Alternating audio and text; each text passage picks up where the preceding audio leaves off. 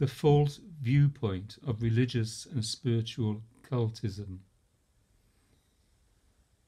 I don't believe there is stupidity, delusion, and casual ill will manifested anywhere more than in the domains of religion and spiritual cultism.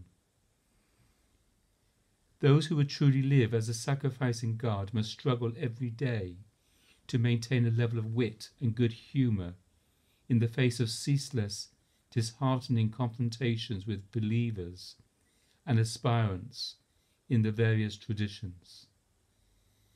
There is a righteous kind of sheer and pious madness that seems almost always to infect those who should be the enlightened minds and friends of mankind.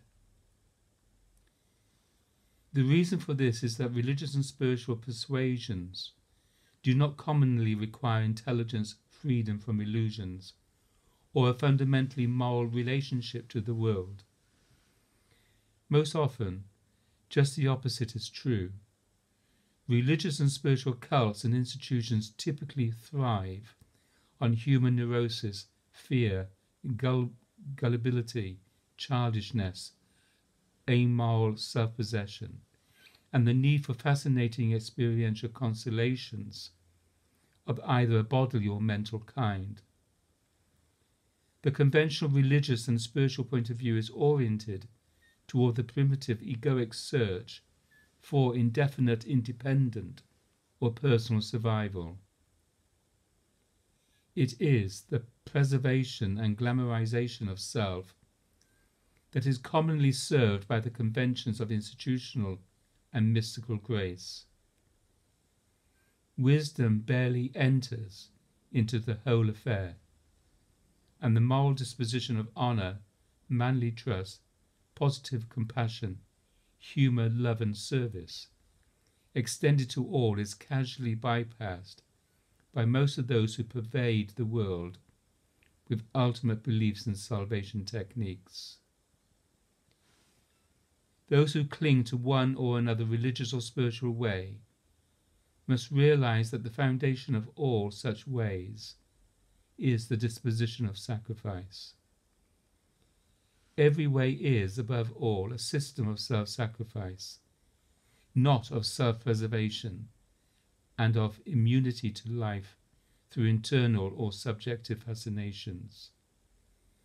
Religious and spiritual activity is, above all, moral activity. It must be expressed in a new, free, sober, and truly compassionate disposition. Such a disposition freely anoints the world with help and intelligent consideration.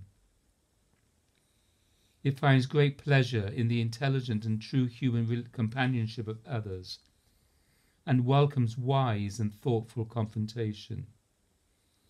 And in the face of the persistent dullness of the cults, such a disposition often becomes fierce and allowed. The whole earth, the cosmos, and every separate being is a great sacrifice. Therefore, let us consent to fulfill the law. Let us give ourselves up to that each, so that each temple, each bodily and mental person, may become a temporary and perishable altar of self-giving into the mystery that pervades us.